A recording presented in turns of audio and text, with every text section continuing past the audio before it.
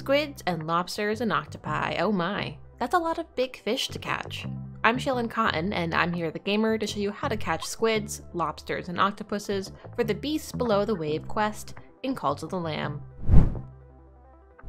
As you crusade through Darkwood, eventually you will come across a room with the fisherman. Talk to him, and this delightful little fish, man, will invite you to Pilgrim's Passage to fish. Once you're out of the dungeon, you can travel to Pilgrim's Passage whenever you like. Talk to the fisherman again, and he'll ask you to bring him 4 big fish. An octopus, a squid, a crab, and a lobster. How do you get all these big fishies? Well, the most straightforward way is to fish, of course. You can go to Pilgrim's Passage every day and fish until the coast has run dry. However, with the exception of crabs, these are all pretty rare fish. If you're feeling pretty unlucky with your fishing hauls, there are 2 other methods to increase your odds. Firstly, when you talk to the fisherman for the first time in Pilgrim's Passage, he'll unlock a new tarot card for you.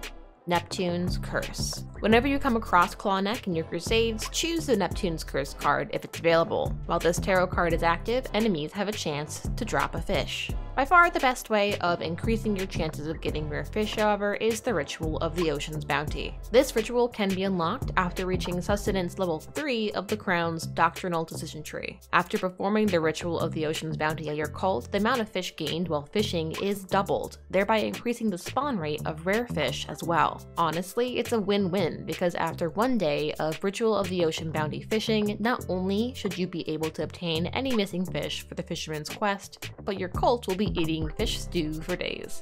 What do you get for all this hard work?